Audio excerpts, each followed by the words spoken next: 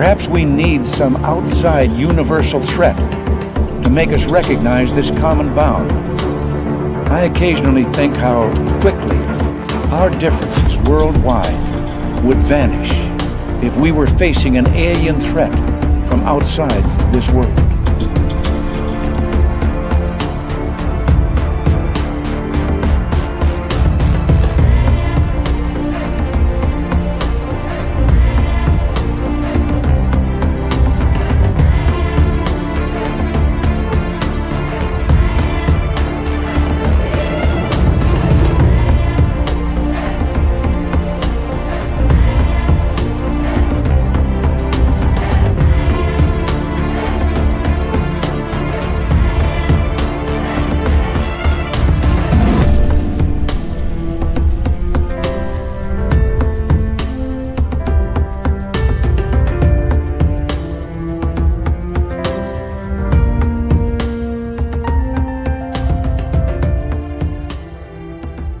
Ladies and gentlemen, welcome to Spaced Out Radio. I'm going to be your host tonight. I am Grant Baker with my Power Stash.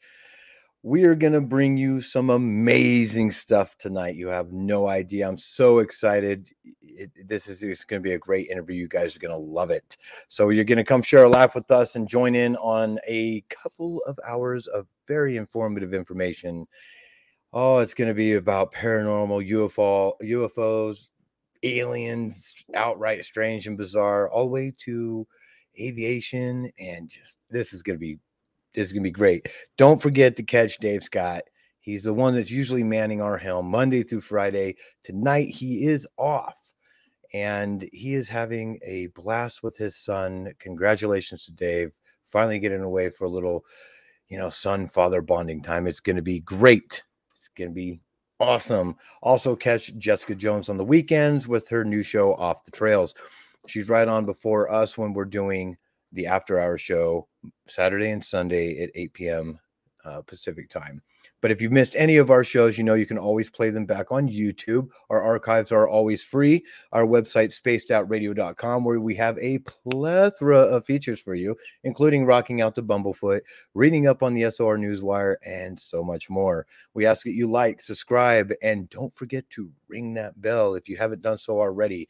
If you could do us a huge favor and share with friends, we would absolutely be incredibly grateful for you, as it helps Spaced Out Radio grow to bring you, our listeners, even more content. Without you, SOR would not be possible, and for that, we thank you for your support. And speaking of support, please know the Super Chat is always open in a fantastic way to support everything that we do here at Spaced Out Radio. I enjoy bothering Dave by the incessant Super Chats that I give him. I'm just trying to make him smile on air is all I'm doing. We always have a store filled with SOR swag and merchandise for your browsing pleasures, which supports SOR as a whole. You can pick up a Woo Hoodie t-shirt, tank top to support SOR at all times. We also have mugs, thermoses, and so much more at spacedoutradio.com. Don't forget to follow us on all our other media sites like TikTok, Instagram, Twitter, and even Facebook. Links to all these and more listed down the show notes. Now grab your favorite beverage and turn the speakers up. It's time to get this party started, and I'm going to start bringing people in. But before I do that, well, actually, we're going to bring in Dirty Filth first. Hey, Dirty Filth, say hi to everybody that's on the chats. There you go. You got to wave, everybody. That's awesome. So tonight's guest, as you can guess, if you read the show notes before you actually clicked on it, is Earl Gray Anderson. He was born in 1958 in Southern California, originally living in Venice, California. He then moved to the city of Thousand Oaks when he was 5. Growing up, Earl was always interested in space astronomy, as well as being sort of obsessed with the idea of extraterrestrial life. But being primarily right-brained, he found his passion in becoming a musician and songwriter. Earl has always been interested in UFO phenomenon, as his mother worked in aerospace. She worked as a personal secretary for the one and only Howard Hughes. Guess she only seen him once, but that is amazing. And she had to have a high security clearance, which was required for her position. Earl Gray then began his down the rabbit his path down the rabbit hole by reading every book on the phenomenon that he could find, after which he decided to become a hands-on field investigator for Mufon. He is now Chief Investigator in California, Assistant State Director, as well as a member of Mufon's experienced research team. If anybody wants to know, Mufon is the world's oldest and largest organization dedicated to studying alleged UFO sightings for the benefit of humanity. Since becoming a volunteer field investigator in 2015, Anderson has consistently contributed to his efforts. He's personally closed more than 400 cases, 50 of which received Mufon's most coveted classification, unknown. So without further ado, I want everybody to meet Earl Gray Anderson. How are you doing, my man? Doing quite well. How are you doing, Grant? Hey, I have to, you must have gotten my old bio there. I have to recap and change a couple things there. That was a few years old. I'm a state director of Southern California for Mufon. I'm an executive committee member of Mufon's ERT, the Experiencer Resource Team. And I have closed over 800 UFO cases. Oh, my goodness. So I think that was about a 4-year-old bio that you had there. But everything else is the same. I haven't gone back in time and changed my birthplace or anything like that. Well, thank goodness for that. So I got part of it right. Yeah, I ended up just copy and pasting a few of those and turning it from first person to third person is what I did. So. But I was impressed, Grant. You were telling me, I was just folks out there in radio land and YouTube land. I was telling Grant I would send him, like a recent, write up and some stuff. But he actually has listened to a few podcasts that I've been on. He already knew my backstory, and that was a first. That was. Thank you. My pleasure. My pleasure. It literally whittled down the hours for me today. As I was working, I got to listen to some extraordinary conversations between you and quite a few other people. I enjoyed every single one of them as well. It did not get tiring to hear it over and over again. But I did find out something. You have a few different ways that you like to explain it, or at least, when you're on a show like this and it's a broadcast, usually we sit there and try to direct it. And I do have a plan where I think I want to start out with your earliest memories, because that's the one that struck me the most. When it came to your mother, that story, there's so much there and so much intrigue. And it just, in a nutshell, it explains it really, truly, it doesn't surprise me that you're in the position you are. Would you mind recapping that story for us tonight? Sure. Well, as you were saying, I grew up in Venice, California originally. That was the first 5 years. And some of that, I actually strangely have a very good memory. I don't know where that came from, but I remember stuff from when I was 3 years old and maybe even younger than that. I have one memory of batting at this mobile of birds that was overhead. And I told my parents about that, at some point when I was a kid. And they said, well, Earl, that was hanging over your crib. So I don't know why I have the memory I have, but it served me quite well when I was in, I'm a recently retired nurse. Mm-hmm. It worked very good with things like the state board exam. I guess I had the second highest score in the state of California the year that I took my state boards. There's one girl, a Korean gal, that she beat the heck out of me in the mathematics. You got that correct. Yeah, I do tend to be more right-brained sometimes. So but a lot of that would just be, I would read something and it's sort of like a photograph, and I could go back to it.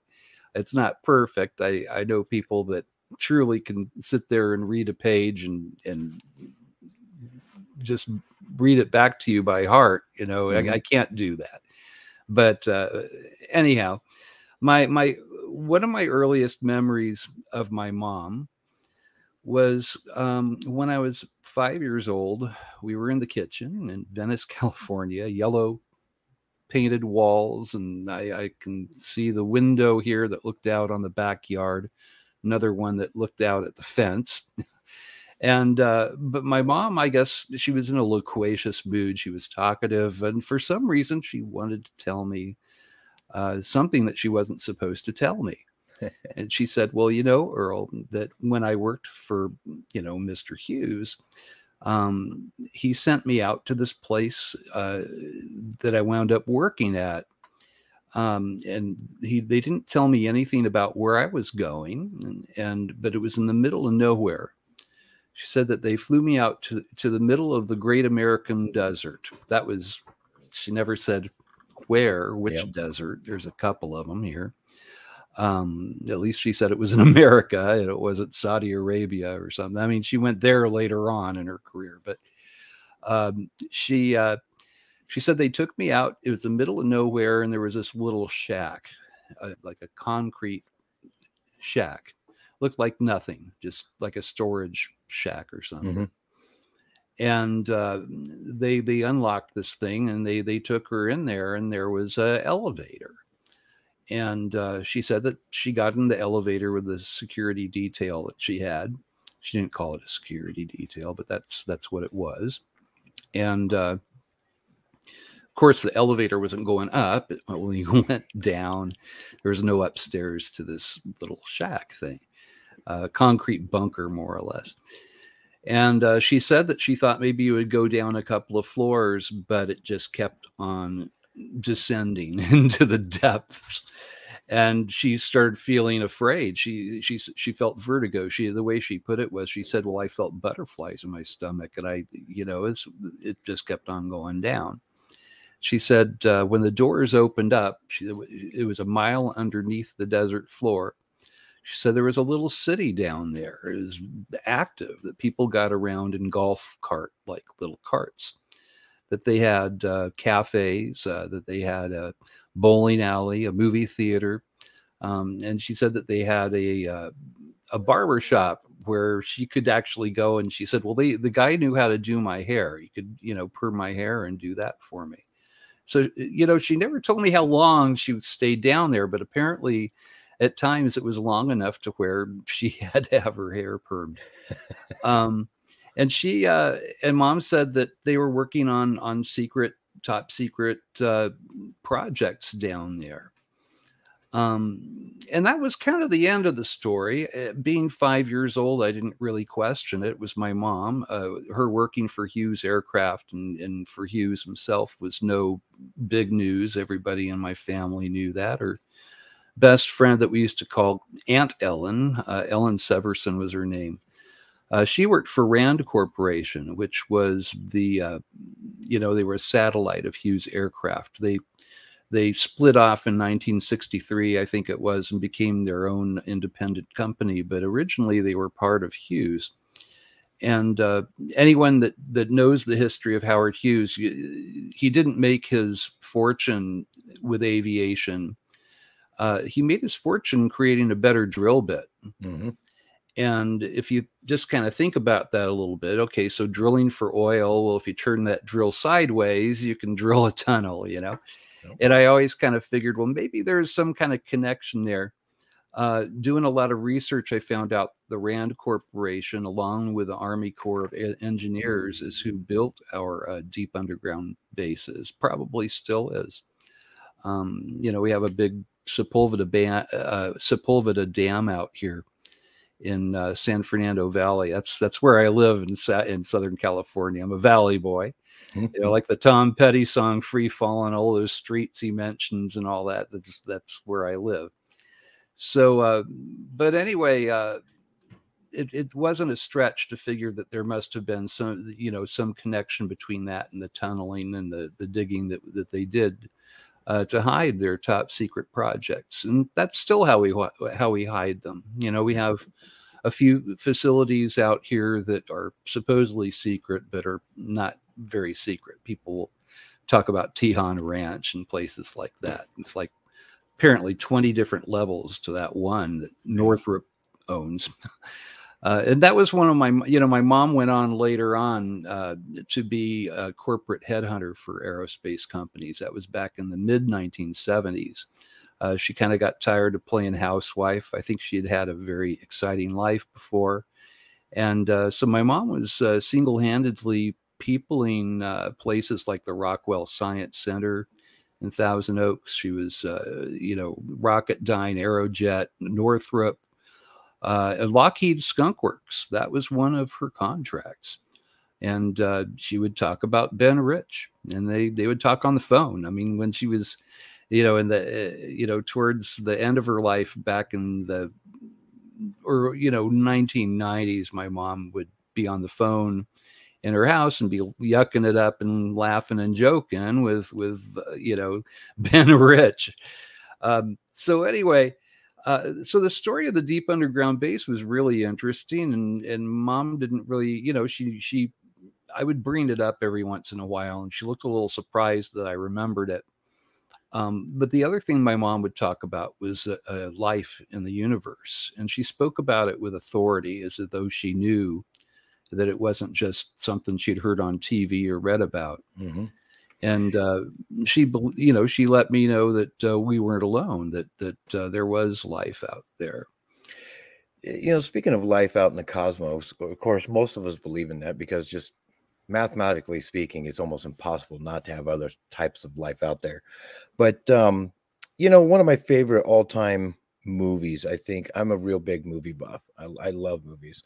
And one of my favorite ones is Star Wars. And I don't want to get down the rabbit hole on why C-3PO's leg turned silver, but that is a good question. I heard you took your mom to a Star Wars movie. That was later on, when I was about 19 years old. Oh.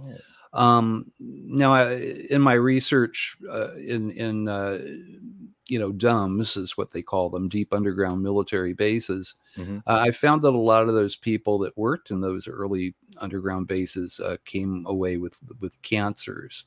Oh. And my mom kept on getting cancer after cancer. She had an oncologist that she had gone to, she'd gone through about 6 bouts of this, and all unrelated. It wasn't ever, metastatic. It was always, she said that they told her it appeared that she had been irradiated or something, the way that this was happening.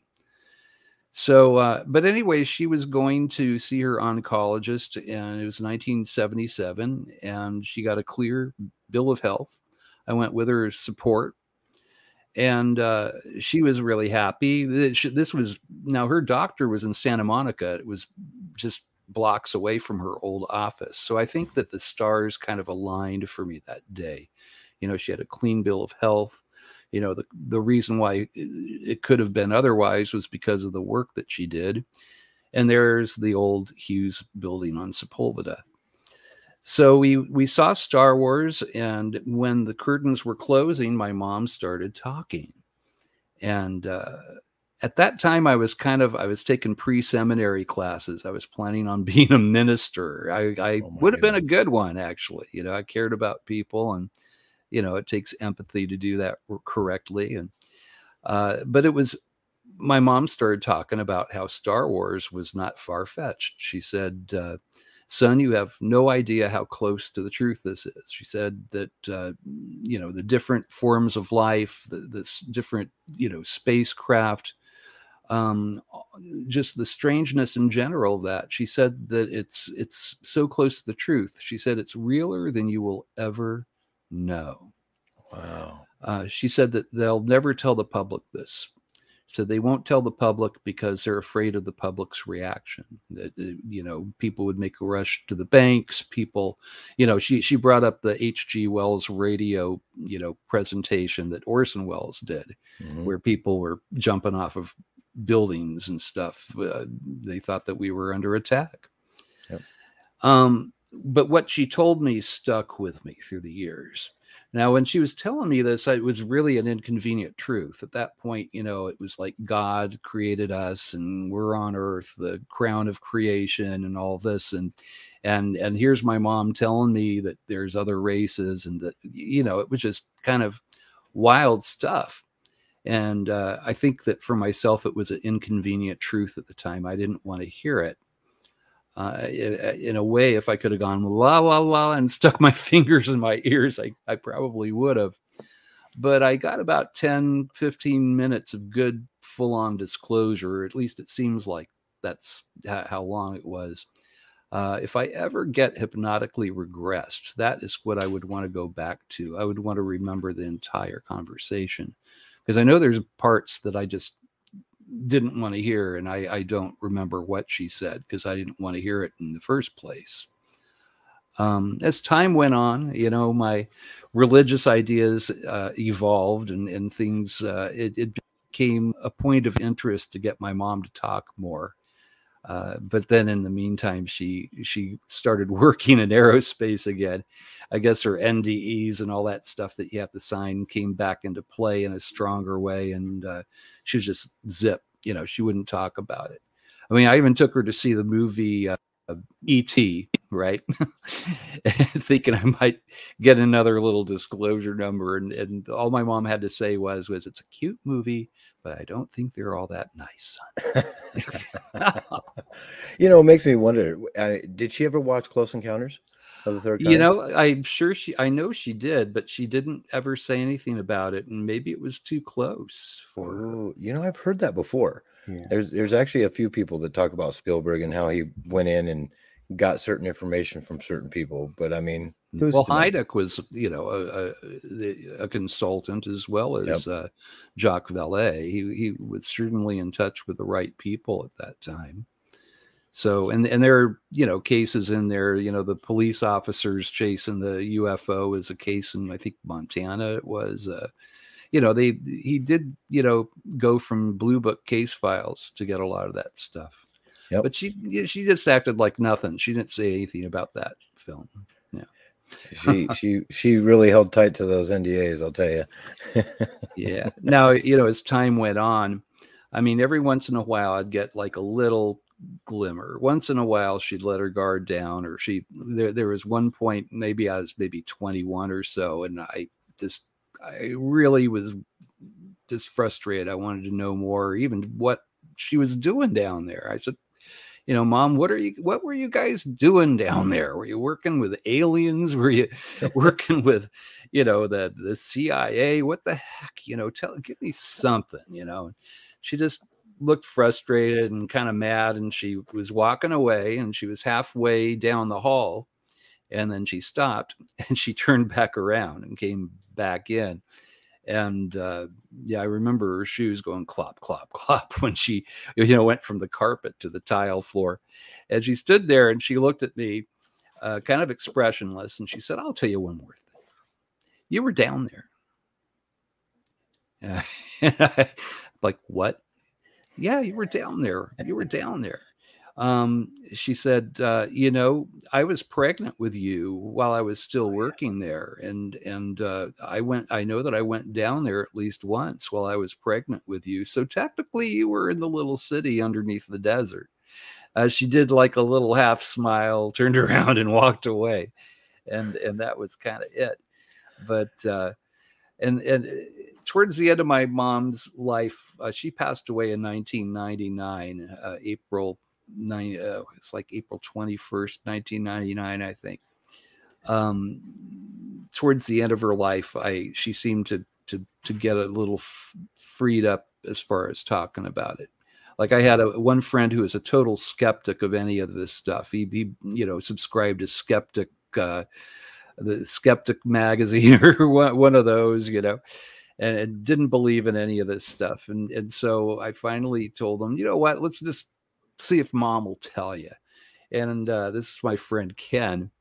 And I took him out to my mom had her, you know, at that point, a hospital bed set up in the family room, and was kind of stationed in there. And I, you know, I just said, you know, Ken, he doesn't believe me what I'm telling him about what you used to do. Just for me once, just tell him that I'm not, you know, full of baloney. And she told him, she said, well, what's hard to believe about that? I mean, where would you hide things? from the population if you had secrets. And she said, yes, I worked in a deep underground facility and in the middle of nowhere, and people weren't aware of it, and they're still not aware of it. And Earl isn't lying to you. And Ken really loved my mom, and so it was just like his face just kind of, his expression just dropped. Wasn't what he thought he was going to hear. And I actually, I even talked to my mom about perhaps lawyering up and going after the people, whoever it was, if it was the Pentagon or who, that hadn't protected her when they sent her down there. Mom, it's not like we were a rich family. We weren't poor, but we were certainly not well-to-do. And my mom's response to that was, son, I'm very proud of what I did. And if I could do it over again, I would do it over again exactly the way that I did. I was serving my country. I was, doing my patriotic duty, or what I thought was my patriotic duty. And I would never sue my government. I love my country. And that was it. I mean, I think I asked her about Bob Lazar once, and she played dumb, or maybe he isn't real. I don't know, but she just said, Bob Laser, who's that? I said, oh, it's some guy that was working out in some facility that was underground in the middle of the desert that says that he saw flying, saucers. And she just wouldn't say anything about it. She kind of laughed it off. Oh my goodness. And that's my mom. Funny. Oh man. But it planted the seed, I mean, I started really reading books about it at the time. The one that really hit me hard was the Leslie Kean's book, about pilots and all that. And I felt like I got to the point where I had read so much and I'd seen so many documentaries, and I still didn't know if it was real or not. It's like, well, Mom said this, but it's just crazy. This is so crazy. And Carl Sagan said it wasn't real, and Isaac Asimov said it wasn't real, and Arthur C. Clarke said it was hogwash. And how can I believe this? And that's what I decided to join Mufon and become a field investigator and find out for myself. I kind of started investigating UFOs with a skeptical attitude. I didn't even know if my mom was just, spouting BS or if it was real. And I mean, everything around my mom and the people she knew and stuff like that certainly led me to believe that, it was true. And my mom was not a liar or a teller of tall tales. But that was kind of what led me into that. And it changed my life. When you poke at this phenomenon, we were talking about this earlier, Grant, you can't be surprised when it pokes back. Exactly. It's an interactive phenomenon. And if you start investigating it, you better believe it's going to start investigating you. It probably already knows about you anyway, if you have the propensity for this stuff. I believe that you're absolutely right. And real quick, I'd like to thank your mom for her service. I mean, thank you. One day, hopefully, if anything ever does come out from the military and the government or whatever it was that she did, I hope she gets accolades for that. And she sounded like a real patriot to our country. And yes, so my hat's off to her. And thank you. Absolutely. I got a question for you. So you Sure. went into MUFON, and we got about another couple of minutes, but just real quick, does anybody else that works in MUFON, whether it be field investigators or the higher ups, how many of you actually come into that position or to that role with a skeptical mind? Is that something that's common, or is it you might be the only one of few? No, I think I've got a few people. I mean, I've got astrophysicists that are working for me as field investigators right now, and one in particular, I think that she knows a phenomenon is real, but I think that she doesn't know which parts of it are. Okay. She I can't talk too much because I don't want to get her in trouble, but she does have a government job, not CIA or anything like that. But, you know, she's a astrophysicist that works for, you know, works in aerospace, and wonderful field investigator. I have another guy who's a retired police detective. And I mean, they make wonderful field investigators, because you don't want somebody in there that's going to be a true believer type, where every single little thing that comes in, you know, the first thing you run to is, oh, that's a UFO. Yeah. I found that Hynek, you know, J. Allen Hynek, was correct when he said that 5 to 10% of our reports are interesting, and the rest are prosaic objects that were misidentified, or stars, planets, satellites, rocket launches. Yeah. And that really does kind of hold true. People, you know, especially now that this is on the front page of the news, ever since the whole Tic Tac reveal, people are more open to believing in UFOs.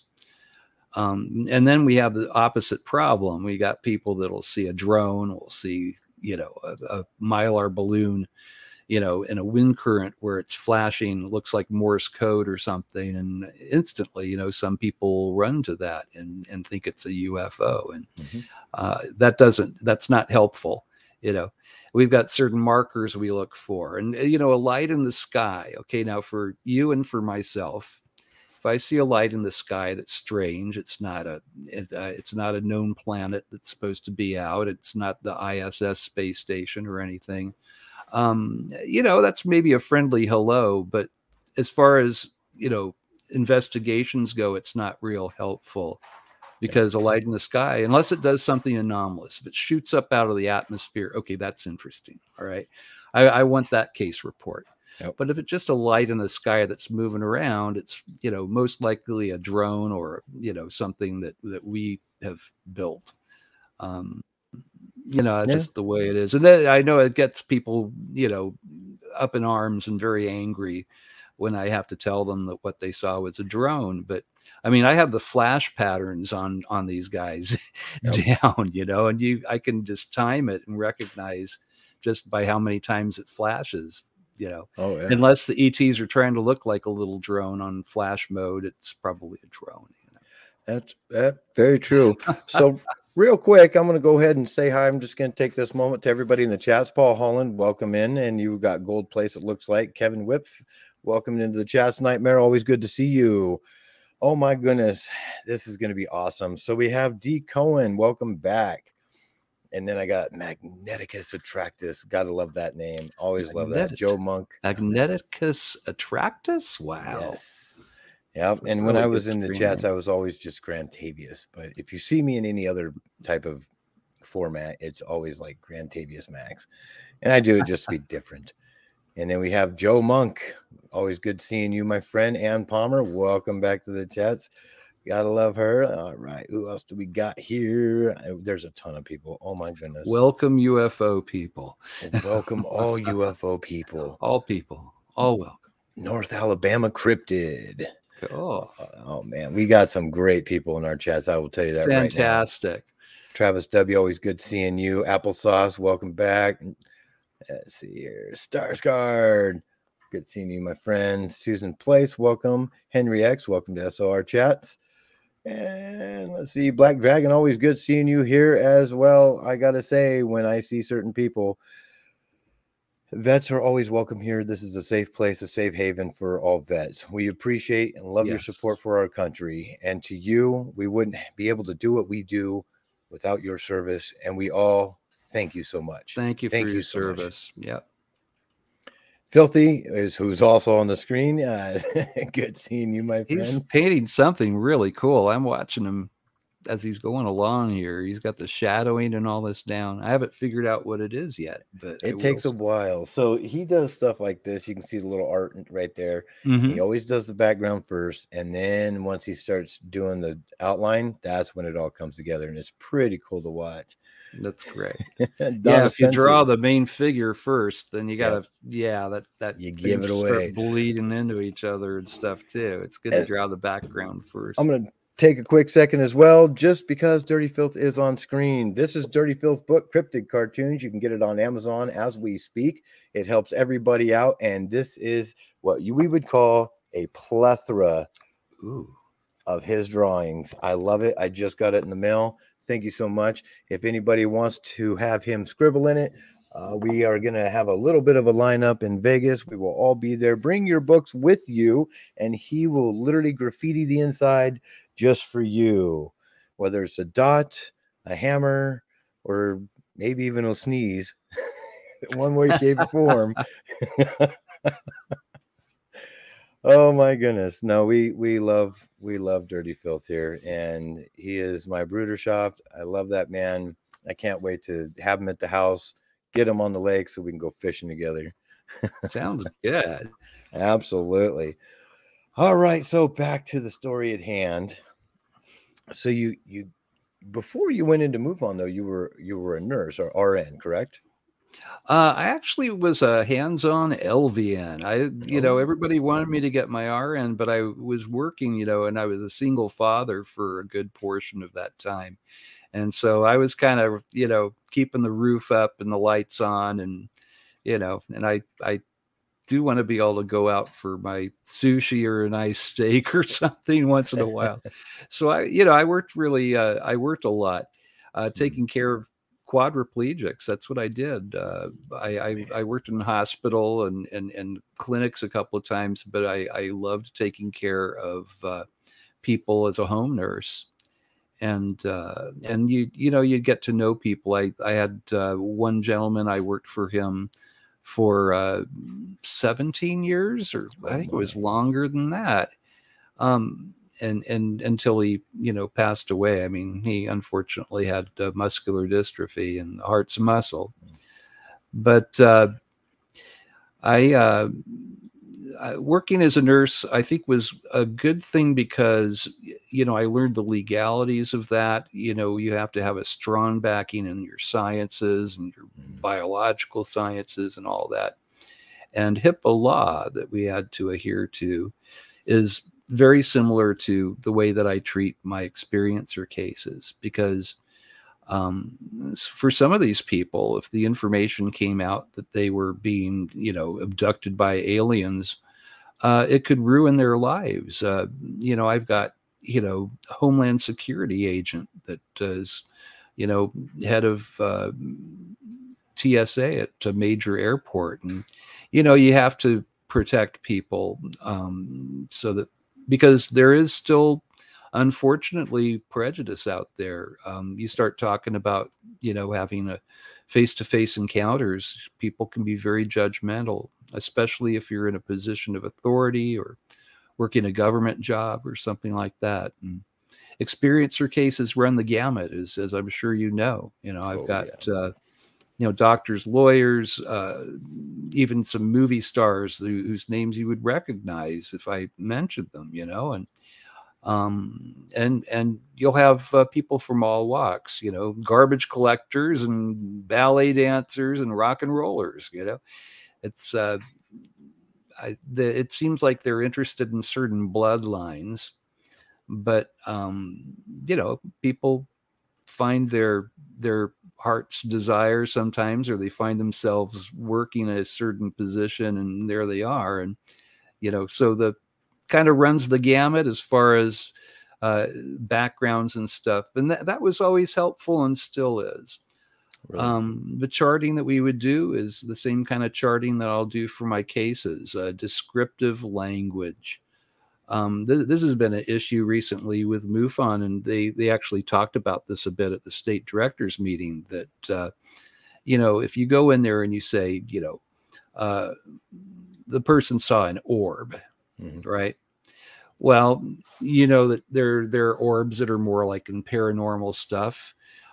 You've got Glenda, the good witch of the north, I guess, where she would travel around as an orb and then appear. And Obi-Wan Kenobi, and that's one thing. But then I've got people that see like something like a Foo Fighter. I mean, my mom had, and we can talk about that at some point. We got 2 hours, right? Oh She yeah. saw something that was like this. She called it ball lightning, but it wasn't ball lightning. How old was your mom when this happened? She was 16 years 16. old. That's right. She was living in Muscatine, Iowa. I can tell you about that, but I don't want to talk about one thing and go off on a tangent, but we can if you want. Well, I mean, it really does have to do with orbs. I mean, Yeah. there are all kinds of orbs out there, and I have like a guy 30-foot circumference thing with a surface, and they're calling it an orb, and it's like, dude, that's a spherical craft. Another woman, she was taken and put in an orb. It was almost like an out of body experience, and she called it an orb, but again, it was this circular craft that she could make it travel by thought, and they were showing her something. I mean, we find that there are a lot of teachable moments in the abductions and visitations that we have now.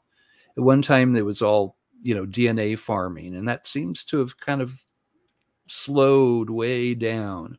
Not completely, but you don't hear that so much. You hear about people being put in extraordinary.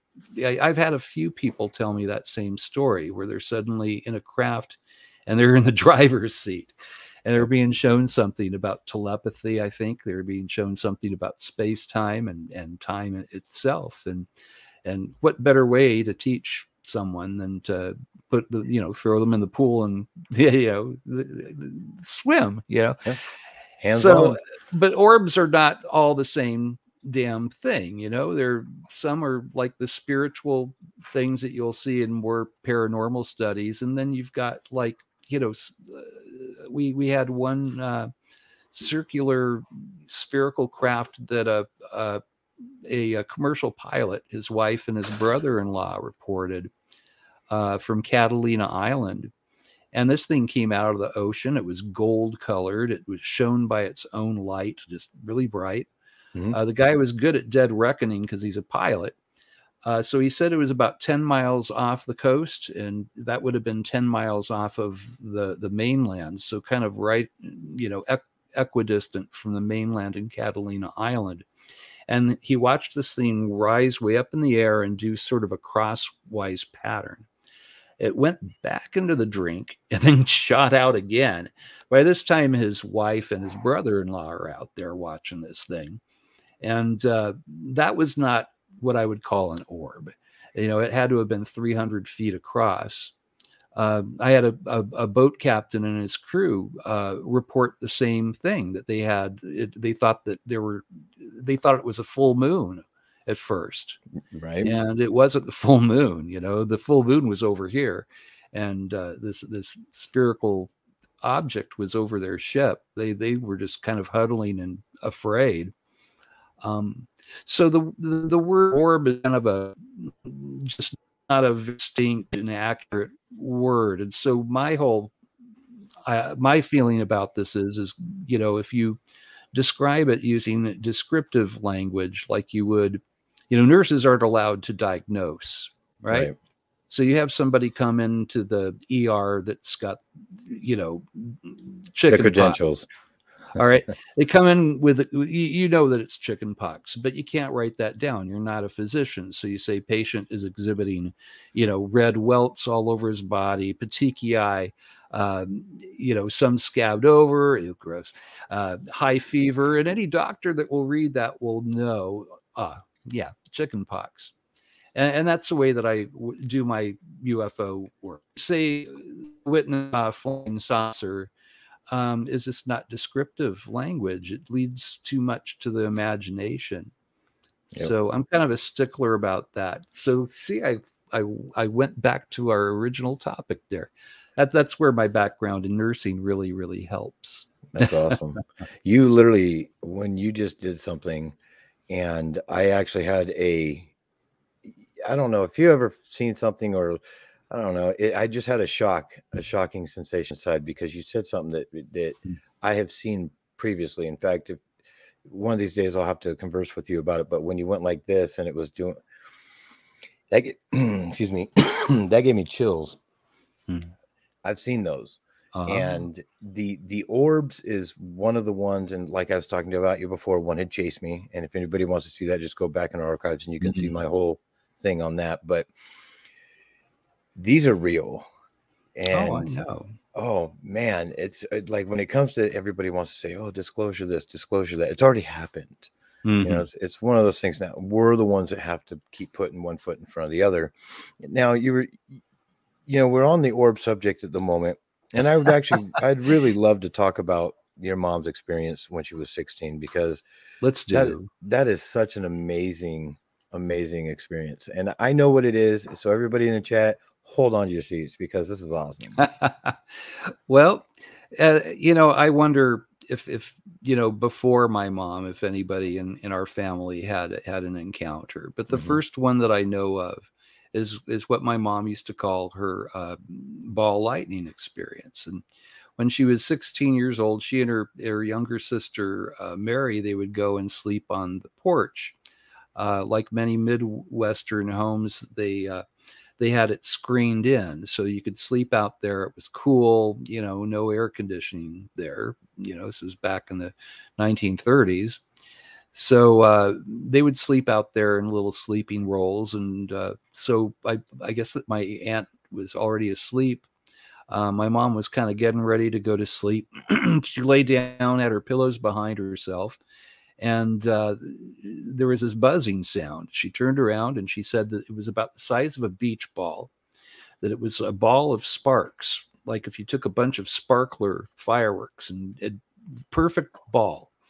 She said that it pushed its way through the screen, like it sounded like a hive of angry bees. It first came over to her sister. It was under intelligent control. This thing went to where her sister was. It hovered there for a little bit, like it was observing. And then it came over to where my mom was. And she said that it was just like eye level to her, this ball of sparks. And she thought, she always described it as ball lightning. But ball lightning only lasts 3 to 5 seconds. That's it. I've talked with people who know. Dr. Irina Scott, we talked about this at length because she and her sister had a experience with a ping pong ball sized thing like that when they were little girls. So anyway, my mom said that this thing pushed its way back through the screen porch, and it started cruising over towards where the neighbors had a cornfield planted. So my mom got up out of her sleeping roll and she started running out towards this field. And she said that it looked like it was waiting for her. It was about 30 feet in the air. And she got right under it, she said. And she's looking up and it rose up a little bit higher and then it popped and it was gone. She said it smelled like, it smelled like ozone is what it smelled like. But she said it smelled like an electric train transformer is what she used to say. So is electricity. Oh man! And that was no ball lightning. It was under intelligent control. I think that it was probably like the Foo Fighters, the same time period. My dad was a tail gunner in a B-17 in World War II, and they saw those. They were flying over Germany and the European theater. That was not an uncommon thing. They thought that it was a German super weapon or something, but it was. No, nobody had that technology. Oh man. Well, I mean, yeah, we hear about the Foo Fighters and things, but and like you said, this thing's under intelligent control, and it was almost like it was an observer of some sort, because it kind of sounds like they were just looking at each other when they're sitting there, and then it's just like, oh hey, come on out here, I want to show you something, and then check this out, watch, pop, bye. And I think that a lot of these smaller spherical objects that people see. Yeah, I mean, skinwalkers at the Pentagon, Colm Kelleher and those guys wrote that book, and the Pentagon forced them to edit it twice.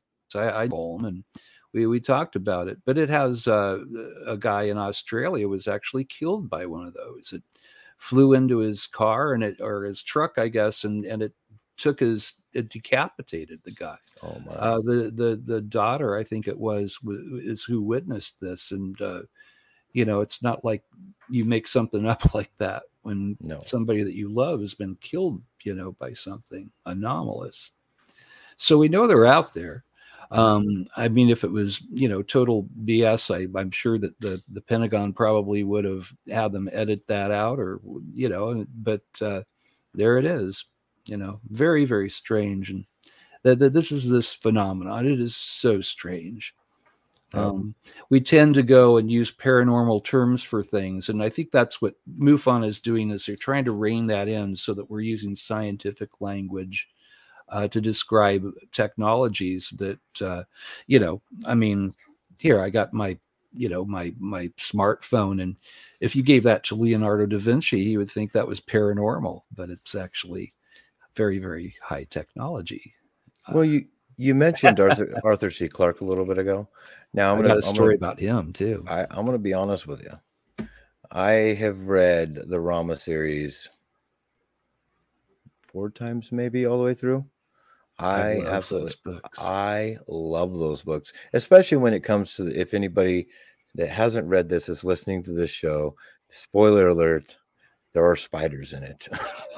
Yes, there are.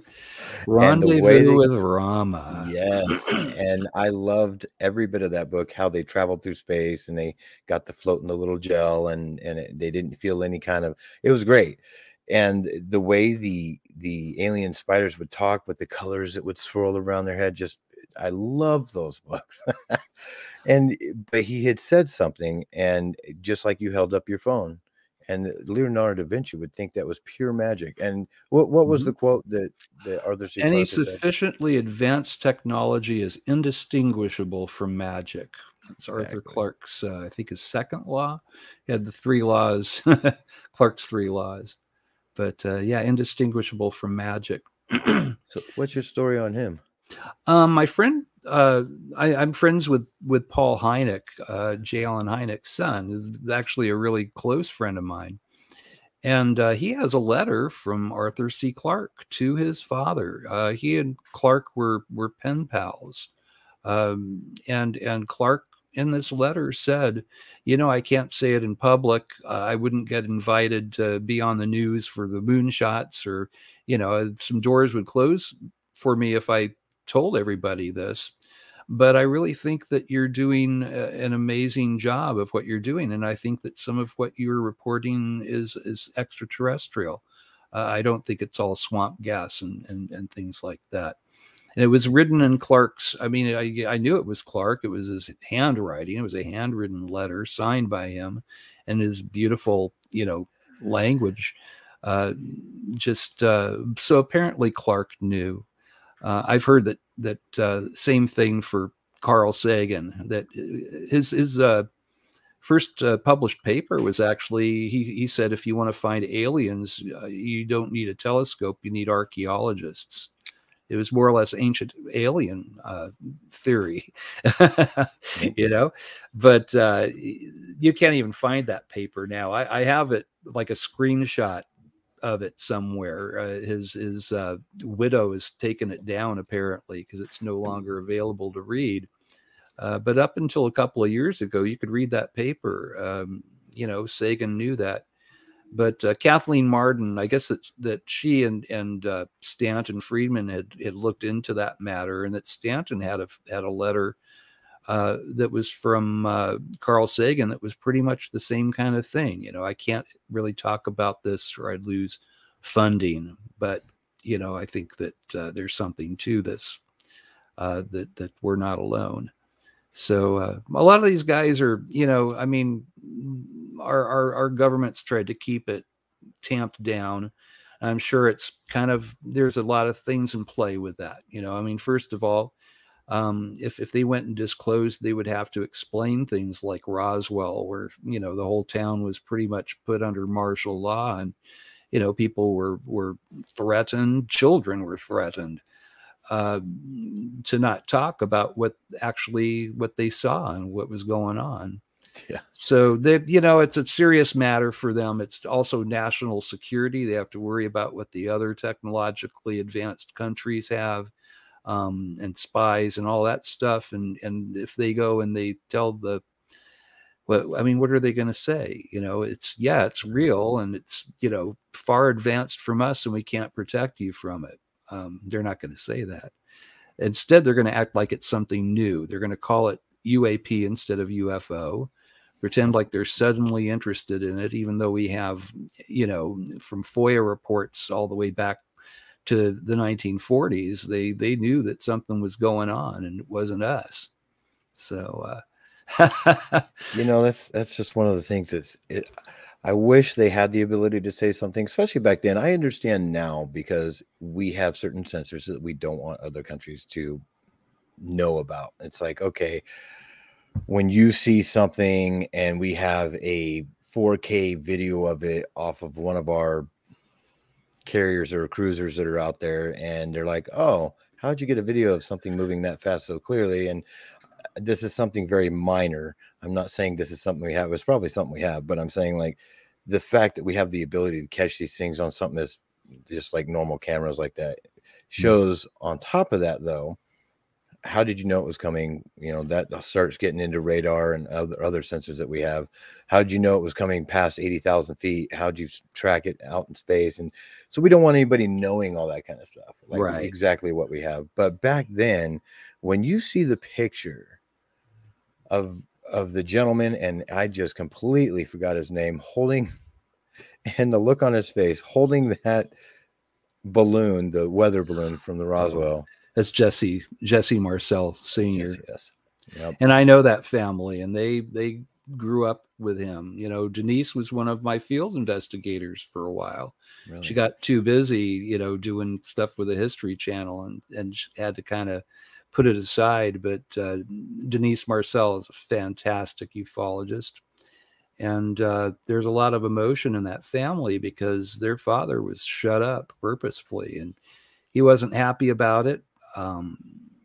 You know, it made him look like an idiot. This is the man who is head of security at the only atomic base in the world at the time. That's some serious security cred right there.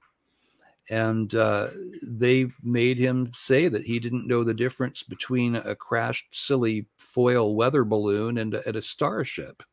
If you look at the photograph of him holding the bag with the, you know, the radar, you know, balloon in it, he looks just horrified and shocked and disgusted. That photograph says it all, and the family knows that. And someday we are hoping that the authorities will come clean, and Jesse Marcel Sr. will be in the history books along with people like Neil Armstrong and Albert Einstein and other people that have changed the way that we live and see the universe. It's great, man. Yeah, and unfortunately, it's something we'll probably never find out. But yeah, I don't know. Here's hoping. Here's hoping. I mean, I was so surprised. I mean, when they didn't deny the Tic Tac video, and you know, they you know, the recent congressional hearings they had were kind of frustrating at times, because you know that they were, you know, as soon as they started saying something interesting, the guy's going, well, let's go to the side room. You know, it is not ready for prime time, I guess. But just the fact that they're not calling it swamp gas, and that they're actually treating it, you know, they're not punishing soldiers and pilots for reporting these, shows that there's a change that's happened there. That's a so good there thing. is hope. There is definitely hope. You know, when I first listened to Commander David Fravor, and he was on a show that I was driving and I had 2 hours to go. I listened to that whole show, and I'm not going to, it was just one I happened to listen to. I can tell you later on who it was, but the real thing was I listened to it twice in a row just to catch everything. And this is a man, this is a commander of a flight battalion.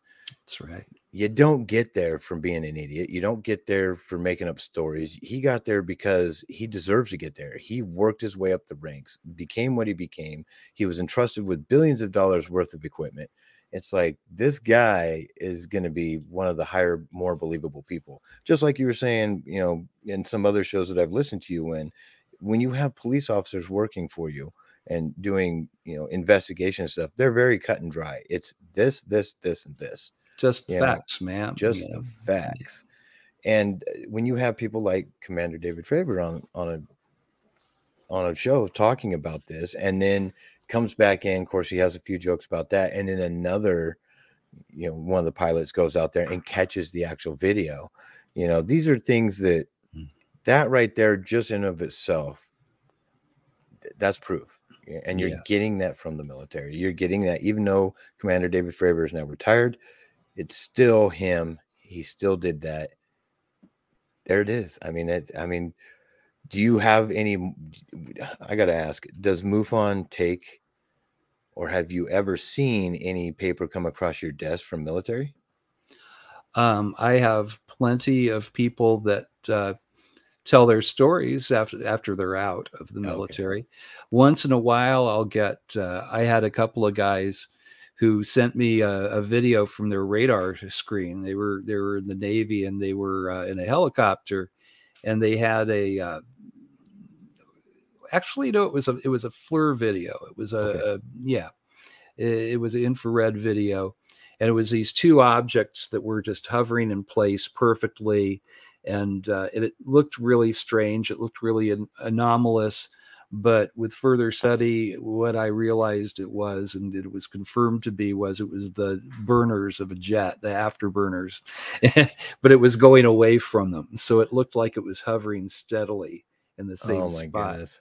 But those guys were active duty, you know. Yeah. Their CO was in on it. She knew that they were, you know, putting in a report to MUFON.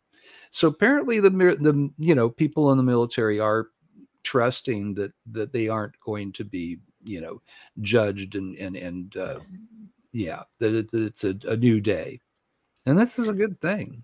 Yep. And speaking of Day, I mean, Kevin Day, there's another friend. You know, I had lunch with him and his sig other Kim a few months ago, and we were talking about I had the coordinates that commercial pilot saw that thing come out of the water, and he's looking at the coordinates and he said, "Well, Earl, this is uncanny because these are the exact same coordinates of where we found the Tic Tac, same spot." Yeah, it's a very active area. The whole Baja coast and East Catalina Island, and it's gone back for a long, long time. I mean, there's some interesting films that. I mean, there's a very, very good flying saucer film. See, I'm breaking my own rules, but disc-shaped UFO with a cupola on top. A wonderful. A film. It's not a video. It's from the 1950s, going right across Catalina Island. So something's going on in the ocean there. I guess is some kind of perhaps underwater base, or they have some, you know, universal way of coming up through there. I'm not sure. I have seen propositions from back in the 1950s for underground bases. I mean, I made kind of a study of that stuff, and I'm obsessed with it because of my mom. But they, one idea was to build a base underground under the ocean. So you have to go under the ocean, and then you dig a mile down. So it's not only under the ocean hidden, it's a mile underground as well. Oh my gosh. I know. How about that? I'm sure that with stuff like that, and if our visitors didn't have something like that, I'd be quite surprised. Yeah, that's true. Because I mean, we do have the technology to scan the ocean floor. Mm-hmm. Purposely, yeah, they boomers, you know, the submarines, they're constantly seeing fast walkers. Mark D'Antonio, you know, he's MUFON's video analyst. He was on a submarine, and they had a fast walker while he was there on the radar deck. And they were all getting excited, you know, fast walker, you know. And they're moving. They're moving. It's moving just like it would through the air, no resistance. I mean, the Tic Tac went Mach 18, 18 times the speed of sound. It did not make a single sonic boom. Yep. 190-degree turns, and without turning whoever was flying that thing into mush, is kind of flipping off Isaac Newton. And yeah, just they have a different physics that they adhere to than the ones that it's more like a old Warner Brothers Roadrunner cartoon. I bet Al Kubert is like, yes.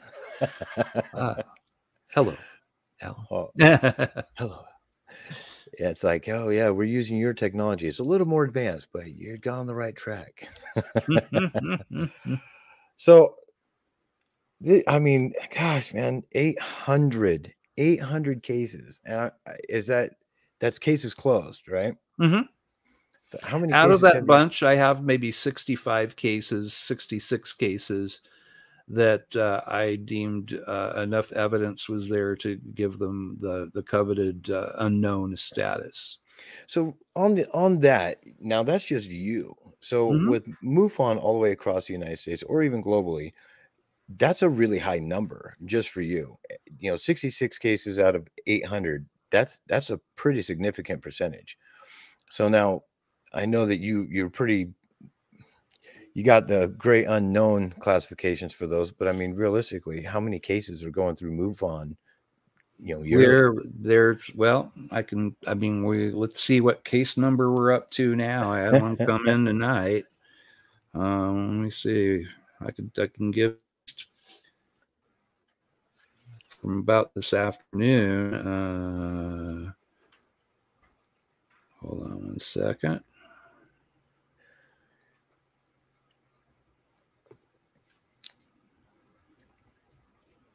Okay, here we go. Well, this is case number 123,778. Holy moly. So, and I think that they started the numbering system when we went to the computer management system. So, they were doing it before that. Yep. And Mufon's been here for 54 years. We've been, the Project Blue Book shut their doors, and that's the same year, 1969, is when Mufon opened their doors, and doing the Air Force's job ever since, as they say. There's a question for you. Has anybody in the Air Force ever sent in a hey, this is what I seen? Other than I had that one case where that guy, a lot of people, they'll get out of the armed forces and then they'll tell their stories. Right. A lot of Navy guys out in the middle of the ocean who will see UFOs, or there'll be, the USOs where they see it in the ocean first and it comes out. And, or sometimes, my friend, our old state director, Jeff Krause, he had one case where it was like the whole ocean around this ship suddenly lit up like Christmas. And it was the middle of nowhere. There was nothing out there, and suddenly they're on top of, like, somebody had taken a mile-wide searchlight and put it under them. So, oh my, yeah, that's almost like the end of the movie Abyss, or the. Oh yeah, I love that movie too. I told you I'm a movie buff. Me too. I'm going to pull those out all night. If I turned the camera around the other way, you'd see my other books, a lot of them, some classics and a lot of science and astronomy, but boy, there's a whole lot of science fiction in there because I eat that stuff up. Wrangling cats. What's that?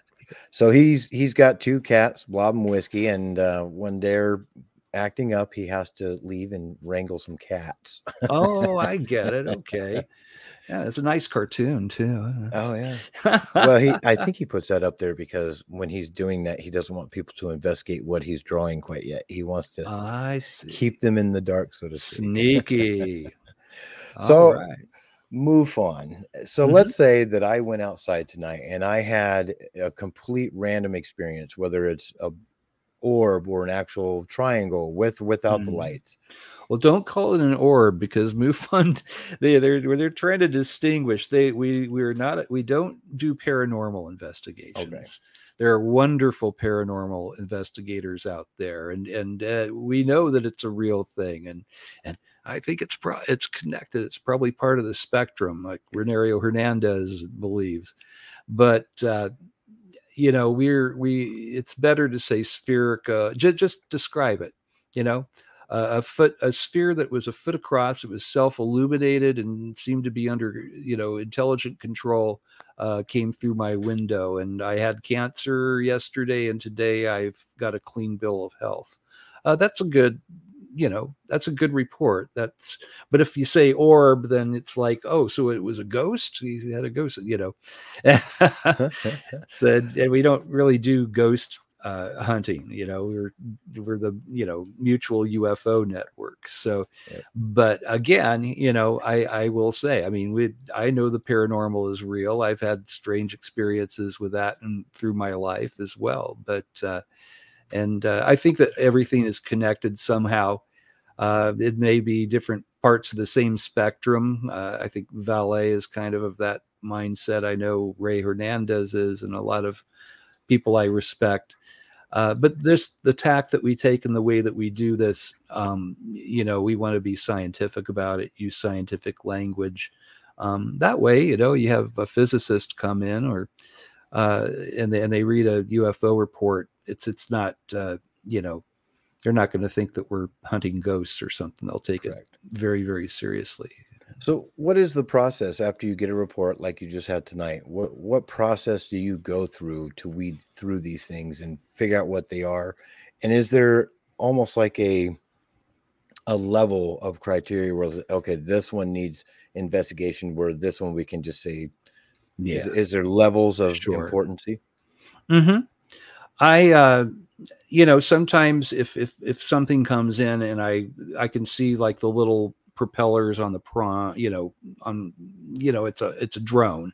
You zoom in on it, you can see the little propellers, and I know the lights flash so many times in 5-10 seconds. I'll write in state director's comments to my field investigator. I'll just say that, you know, you can see the prongs on the side with the propellers. You know, the lights are flashing this many times. This really does look like an orb to me. Mm-hmm. And with those, you know, I kind of expect my people to, you know, if something comes in where a family is abducted, say, or, you know, or they all have a close encounter with a craft, and it's right there in their face. Well, I want people to drop everything and go and investigate that case. You know, that's a very important case. They're all important, and especially, you know, when they happen to you yourself, you know. Yes. But we do, I mean, we will sometimes have 80 cases come in. I've got Southern California. My good friend Ruben Uriarte is the state director for Northern California. We kind of cut the state in half because otherwise we would be swamped. I mean, California is the size of many countries, and it just and it is the biggest hot spot for UFO sightings in the world. We get more case reports from California than anywhere else. You know, I mean, 80 cases in a month for my team, and that's like 9 people. That's not unusual, right? You know. So I used to live in Shasta County. That's where I was born and raised. Oh, beautiful Redding, place. California. And interesting stories. Oh, do you see any man. tall, pale guys with blonde hair? Looks a Oh, bit the like Lemurians? Fabio. Or I have not. I've seen a lot of lenticular clouds. In fact, I live close enough to Mount Shasta now, and I've, you know, all of Spaced Out Radio team knows, and I've showed them many pictures. If I drive just a couple of minutes away from my house, because there's a hill right behind my house. If I drive just a couple minutes, I get a beautiful, spectacular view of the north face of Mount Shasta. But when I was living down in Redding, that's where most of my crazy events would happen, where I was seeing craft. I was seeing, Wow. and the one that I was telling you, or when you did the cross, it was doing that. And there was 2 of them that night. And then a couple of weeks later, I seen it again. It was chasing me. Wow. So it's like, there is and it's the same county that I seen Bigfoot in. I was within 30 feet of that dude, locked eyes with him. Wow. He tried to hide, still saw him. And Wow. yeah, no, that whole part of, I mean, Northern California, Southern Oregon, in fact, the whole PNW is just a super hot spot.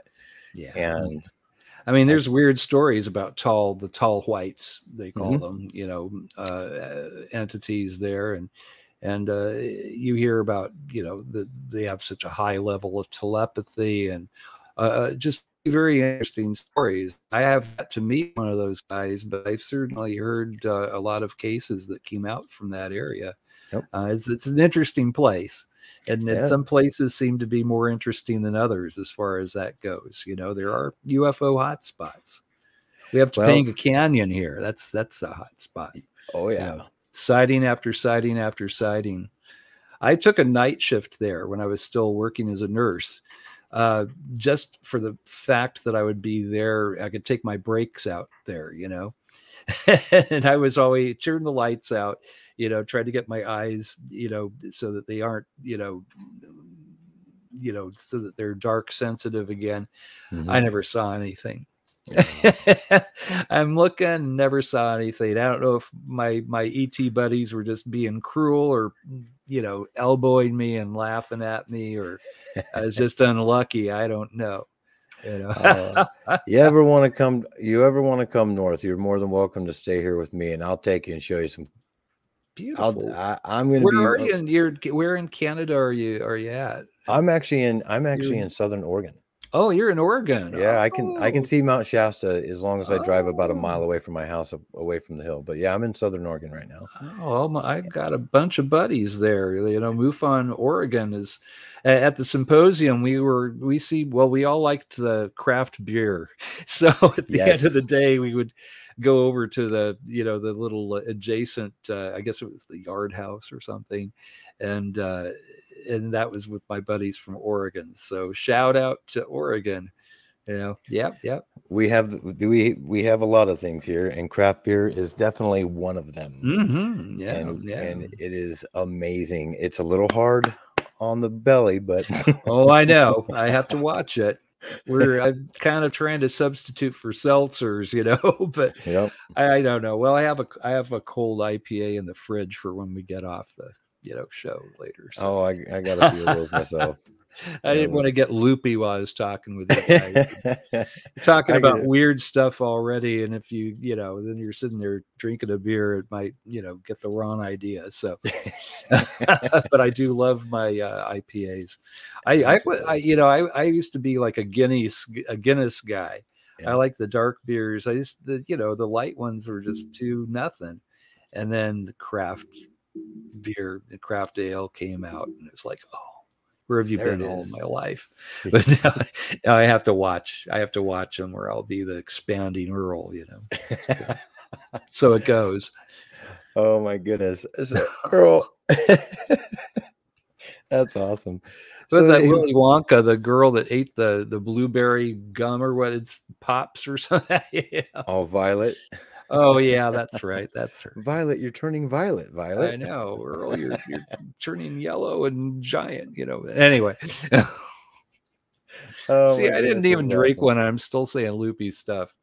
Oh well. Well, hey, it's par for the course with us. I'll tell you that. You gotta keep a sense of humor, I mean, I see so many ufologists, they're just so serious. And it's like, I go nuts. I mean, some of the stories I hear and just stuff I've gone through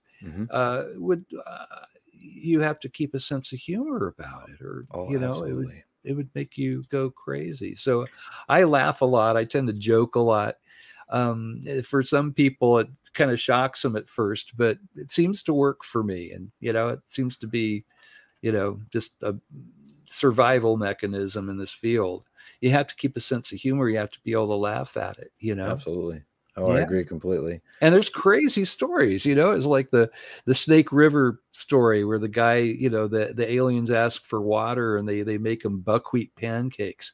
It's so absurd. and what I noticed, Grant, is that the better cases, there's always this note of absurdity in there. I think that it's intentionally absurd sometimes.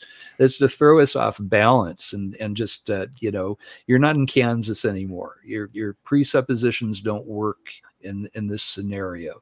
So you might as well throw them out the window You know, you have nothing to compare this to because you've never seen anything like this. You've never gone through anything like this. And maybe that's their objective, or, you know, one of the main objectives is to break the little boxes that we put our reality into.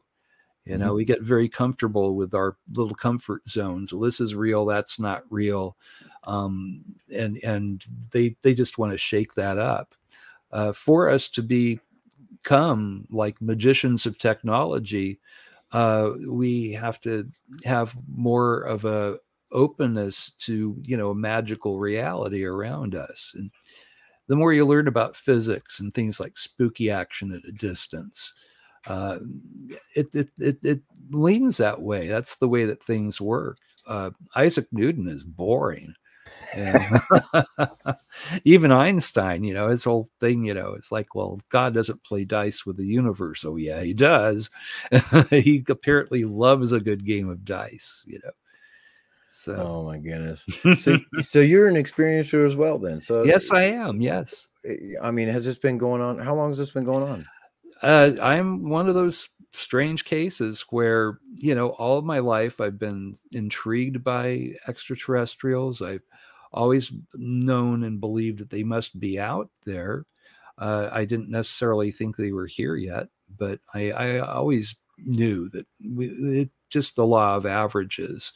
Unless there's just some, you know, evil space god that created one world to just be alone out in the hinterlands of the Milky Way galaxy. You know, we're just like one little, you know, and called it the pale blue dot, a nothing world. And now we're seeing the photographs that are coming from the new space telescope, and we're really starting to have visuals of just how grand and expansive that this universe is that we live in. We simply be the only ones, unless there's some malevolent god that did that as a cosmic joke. And, you know, why do that? You know, it doesn't make any sense. So just scientifically minded, I always knew we were, you know, that the universe was peopled. But I had never had a personal experience. And when I became a field investigator, interestingly enough, I did. We can talk about it if you want. Absolutely. I got to hear this. Sure. This is where you poke them and they're poking back, huh? They were poking back. I'd had a few cases I'd closed, and I remember I closed a case that was a gold mylar star-shaped balloon, and it was way up there. And I felt kind of bad for the guy, but because he was sure he had seen a UFO, but all he had to do was zoom in on it. And I went to I went to an online store and found a picture of the same balloon and sent it to him and said, well, doesn't it look a bit like this? Or, you know, but I was feeling my oats that night, but I had been trying the CE5 meditation thing. I'd done meditation earlier in life, and I was pretty good at it. I put it down for a while, and I took it up again with the express purpose of, I want to meet you. I want to meet you. I didn't designate who.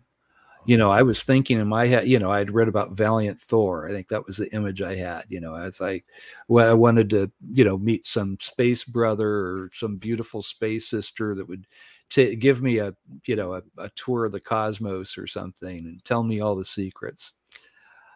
So I'd been doing that for maybe a week and a half to 2 weeks, I guess. And I had closed shop. I was ready to go upstairs. We lived in a 2-story in Burbank, California. Wasn't a rural area. It was heart of Burbank, you know, city. I went upstairs, and my wife was already asleep. And we used to have a cricket problem. This always comes to mind because it was just so. It was the first time that our room ever sounded quiet, but you couldn't hear the crickets. It's slowly buffled down to nothing. Like, you know, what there's no crickets. I noticed that there was this light that was filling our room, and it wasn't like you'll turn on a light and the light will flood your room. That's the way photons work. It's the speed of light. So you click the light. It's not like somebody's pouring water into the room or something. And, when you flick the switch, that's just the nature of light. And, but this was light with no source. There wasn't a lamp. Smartphones were upside down. There was nowhere for it to come from, and it got brighter, and the brighter it got, I started feeling very, very peaceful. We had television, the bathroom was here, television was here, and then our closet was over on the right, and the bed was kind of in front of where the TV was, and that part of the wall started spinning around, like it was like a clockwise spin. And I wasn't questioning it. That's the other thing. I realized that when they take over, they really do take over. So I wasn't worried about it. I felt peaceful at first. And then I realized I couldn't move. And that's when I started getting really scared.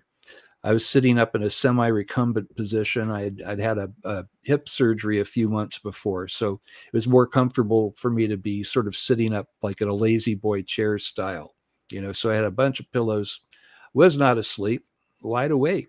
I'd been working on UFO cases, hadn't smoked anything.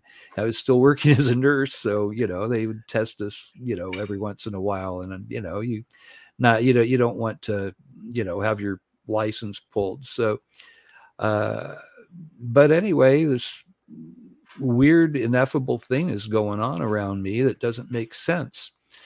The wall started spinning, and it looked like somebody had poured creamer into a black cup of coffee, because it looked almost like a little spiral galaxy spinning around there. Anyway, the wall was spinning, and it opened up. It almost opened up like an iris. It started from the center and went out to the border, the periphery around it. Mm-hmm. There was a tall figure that I saw first. I thought it looked like a guard, or I thought of it as a sentinel, is the word that popped into my mind, that somebody was standing there guarding the gate. I couldn't really see any features because the light was coming from behind him. So he was backlit. So it was really just a shadow figure that I saw, but it was solid. It was not a ghost.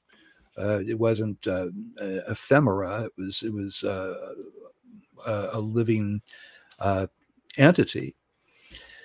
I'm starting to really get scared, and these four diminutive, they speak of them. Well, you got the one guy behind you on the wall there. The proverbial gray 4-foot tall guys. They didn't walk up to me. Mm-hmm. They just, either they were floating like a millimeter over the carpet, or they had a platform that they were pulled in on or something. I don't know. That they did not walk up to my bed. They just were suddenly around me. 2 on each side and 2 sort of at the foot of the bed. I tried to communicate with them. There was nothing coming back. The 2 that were closest to me were literally in my face. Their eyes were hypnotizing, and I mean that in a literal sense. It seemed like I was pulled more and more into a hypnagogic state the longer this went on. They had these 2 tubes that they attached to my chest, 1 on each side, like right clavicle area. And I felt like I was being drained. At this point, I started screaming at them in my head. I was, we went from, please speak with me, who are you, what are you doing and where are you from? And, are you peaceful? I'm peaceful. And, at this point, it's just like, I mean, you guys have a family show, so I'm not going to, the things I was saying were probably I wasn't being a very good interstellar emissary at that point. But this went on for a while, and I wasn't, I'd read enough, I'd read Bud Hopkins, and I'd read, enough things where usually people will get like a calming, peaceful message, don't worry, you'll be okay. This is for the good of humanity or helping our race. Nothing. Just the guy's like brooding stare in my face and taking my blood and energy or whatever. I felt like it was my blood. That was what I was afraid of, that they're going to exsanguinate me like one of the cows that they find along the road. But no, they didn't do that. The tubes disconnected, and they just like pulled back on their own. And the entities never stopped staring at me the whole time. Now, my wife was here next to me in the bed, but she never came to. She was just out like a light, and she's a light sleeper. But the room being filled with light and all this stuff going on, so they obviously had put her out. And they drew back through the hole in the wall that they came in through. Now there's no room to park a spaceship between my old house and the neighbor's house. There's maybe 10 feet between the two buildings. So, whatever you want to call that, what opened up there, whether it was a dimensional thing, well, obviously it was something like that, because, you couldn't park a spaceship there or anything else. Maybe a little Mini Cooper, and I don't think that's, I could see distance. So the wall closed up the way that it had opened. It was the same irising thing, but backwards, contracting back to a concentric point, and then it was gone. And there was the TV set. It was still quiet. There was still light in our room, but it was fading. By the time it was dark, and it was maybe 10 minutes after they had left, I could finally move. And when I could squeak out anything, I was just yelling and screaming. I was at the top of my lungs. I was afraid. I was angry. Mostly I was just scared and shocked. And they're not my space brothers. If they are, they're not very good brothers, And my wife's reaction was that I was insane. She just said, "Oh my God, you joined this crazy UFO group, and is this what I have to look forward to?" And I just kind of curled up and huddled there in the bed. I just was in shock. Ontological shock is what, John Mack called it. My reality had been pulled out from under me like a magician would pull a tablecloth out from under the dishes. I was still there. It was still me, but everything changed from that point. It's like BC and AD, and historically, that was the point where my life completely changed. 2 nights later, my wife is who woke me up. She's shaken me. And the room is still actually lit with light when there's no source for it. And, Lisa said to me, she said, you need to tell she's pacing, by the way, pacing by the bed, which I've never seen her do before or after. And she said, you need to tell your little friends that they need to leave us the F alone. She used the F word, thinking about your young viewers and stuff. But she said, you need to tell, your little friends that they need to leave us the F alone. I don't want this. I don't need this. And thank God that thank God that she probably met up with those guys as well. Okay.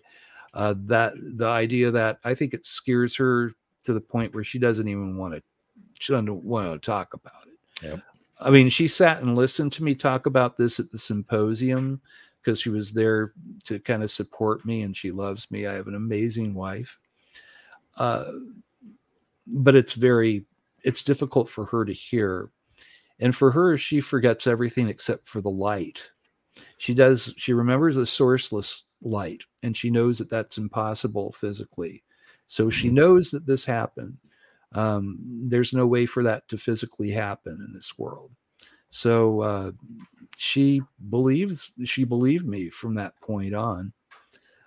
2 nights after that, the light again, we both woke up. And this time it was also coming from outside of our house in the middle of Burbank, you guys. It's not some rural town. If they want you, they're going to get you. This is what I found. I think that they create a little bubble of their own where their reality is taken hold, and that's what you're put into. That's why the Oz effect, why you don't hear anything. It's like the cone of silence in the old Get Smart sitcom, you know, except it works a lot better than the cone of silence. But you know, you couldn't. Anyway, the third night, and we call it our weird week. You couldn't see where the light was coming from because it was directly above our house. Neighbors' lights were turning on, their porch lights and stuff, and then it was suddenly like somebody flipped a switch. It was gone, and that was my experience. Now, after this happened, I started experiencing synchronicities in my life. Meaningful coincidences would happen.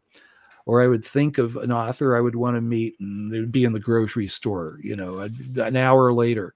It was just uncanny. I knew something had changed because it seemed like, the rules had changed in my reality.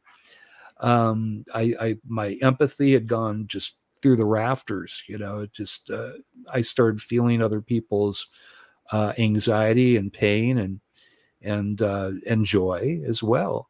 Their feelings I could just pick up. Telepathic stuff. I had psychic flashes, still do to this day. They used to be random. When I was young, you know, every once in a while there'd be something where I would know something. It came out of the blue, and oftentimes it would be something that would save me from a lot of grief, you know, or from, you know, some guy, hit my car head on, and his father was a lawyer, and I just happened to be in the room and heard somebody talking to his friend about, oh, did you hear about so-and-so's son? You know, he's like, you know, this hot, you know, lawyer with all this stuff, but he had gotten this new car and he hadn't even gotten insurance for it yet. Now that's a nice psychic flash to have. I called the guy up. I said, well, you know, it was on his birthday. His girlfriend was sitting on his seat and he crashed into this guy head on. So I called this guy up. I said, first of all, happy birthday. Second of all, I'm so sad to hear about your insurance expiring. And that at that point, he took care of it all. Right. So I guess somebody's been watching out for me all along, you know, and there's maybe that kernel of that gift perhaps was always there, but now it's off the hook.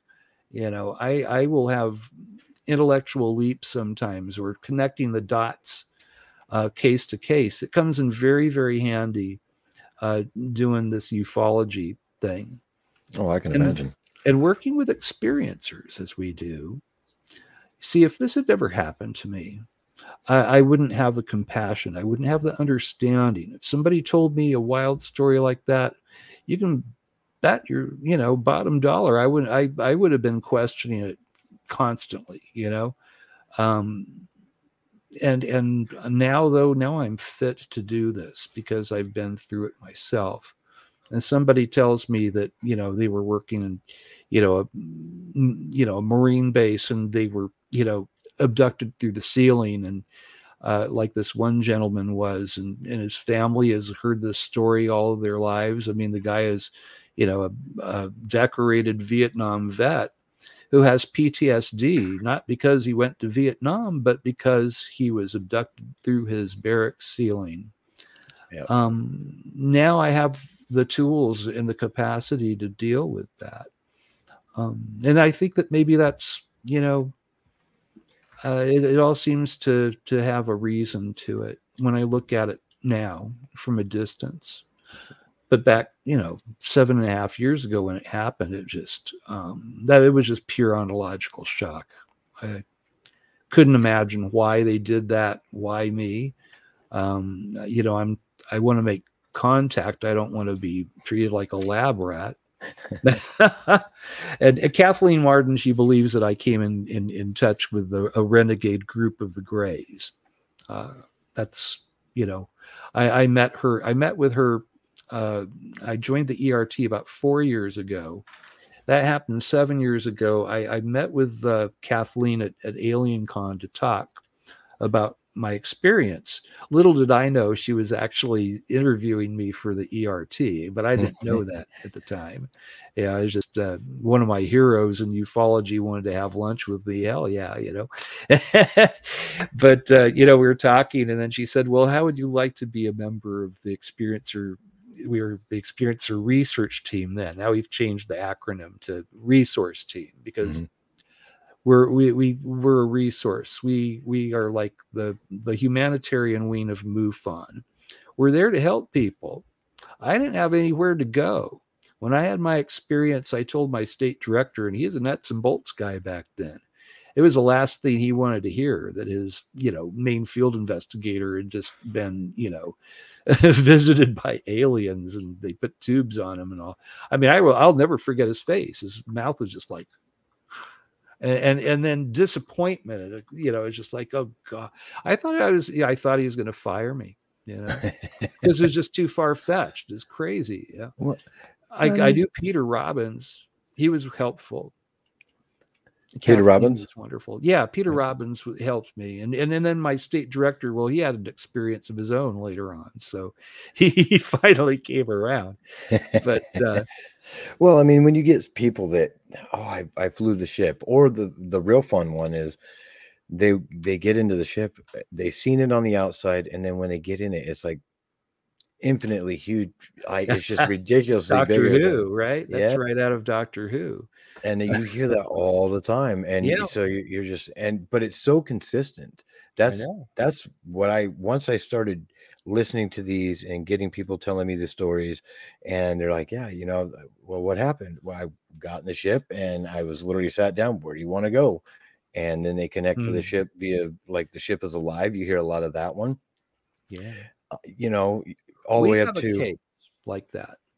I was talking about the spherical craft, that the woman, that's probably what, stirred your thoughts about this, but it wound up being closed as an unknown. And the reason why is because there's a military base right next to the way that she was telling her husband about this over and over again, that is the most detailed dream I've ever had. It seemed like it was more than a dream. And she talked about flying over this military base and seeing the people pointing up at her and getting all excitable.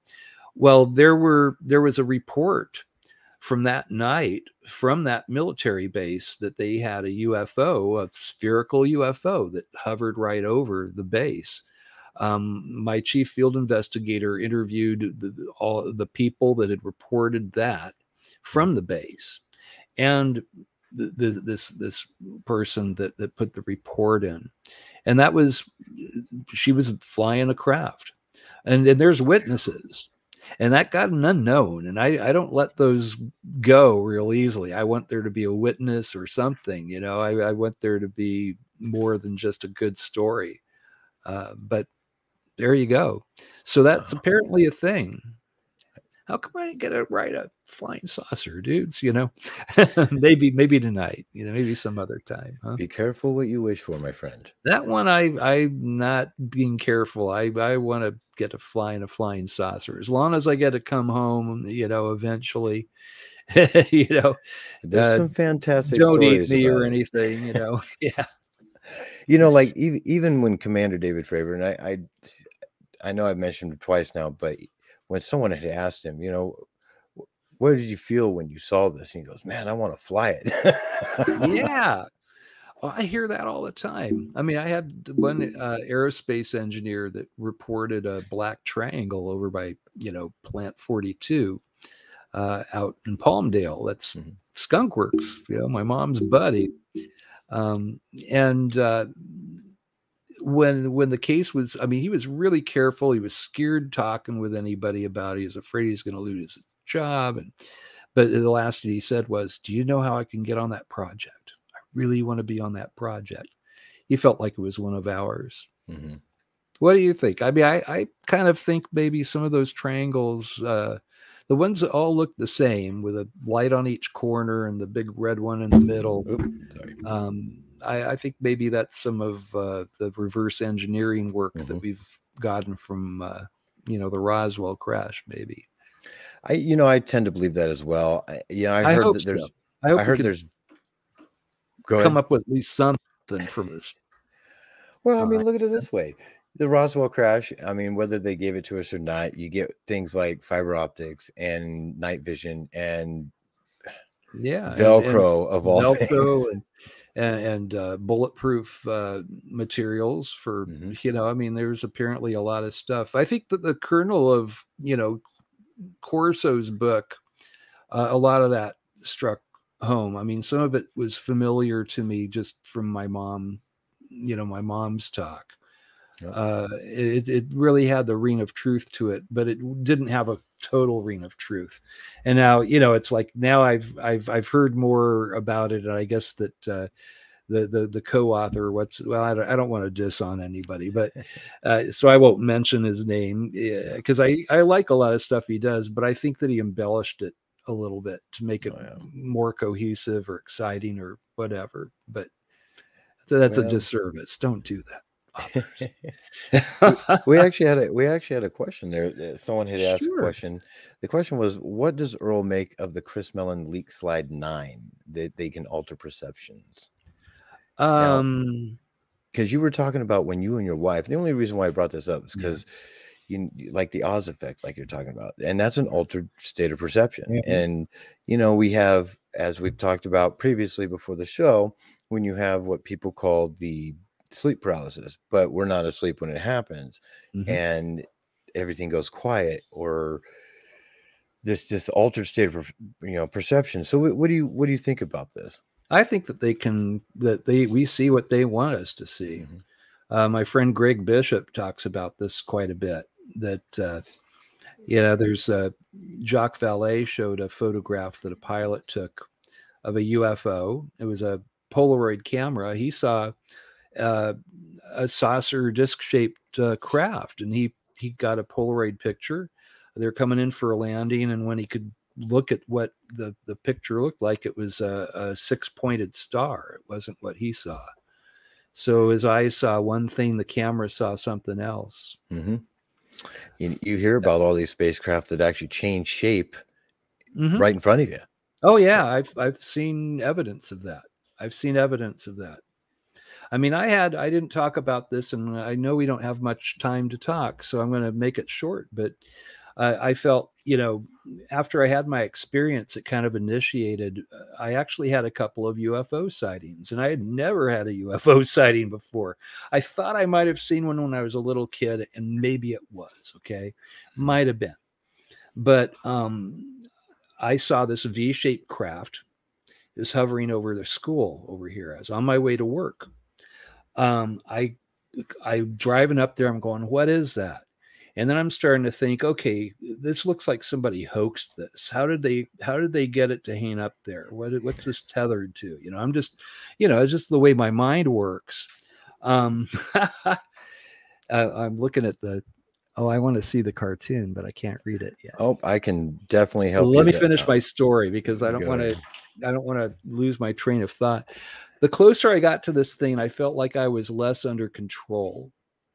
And it looked like it was a cruddy looking UFO. It looked like a bunch of shipping crates, very, very massive, about the size of a fighter plane, that somebody had taken a bunch of shipping crates. It looked rusted and old, but it was hanging there. It was major tonnage, and there was no visible means of propulsion or lift.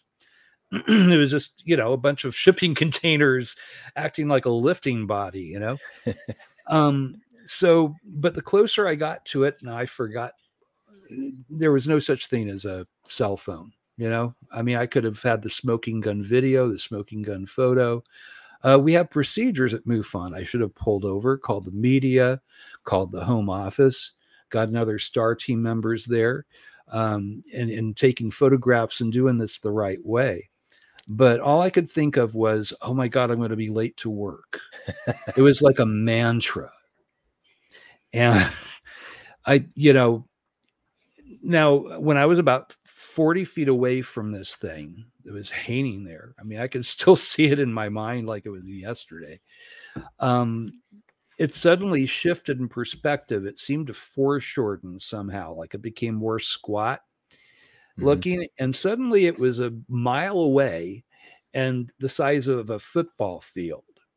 And I'm looking at this thing, the same object, but now, you could see it was distant. I was seeing it through some, through atmosphere. We had a little haze around it. Still didn't stop my car. Okay. I was still under the influence of this thing. I swear I wasn't under the influence of anything else. I was on my way to my nursing job.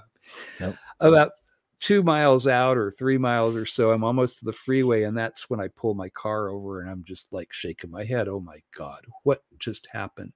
I can, I'm looking out in that area and there's nothing there now, of course, no photograph, no video.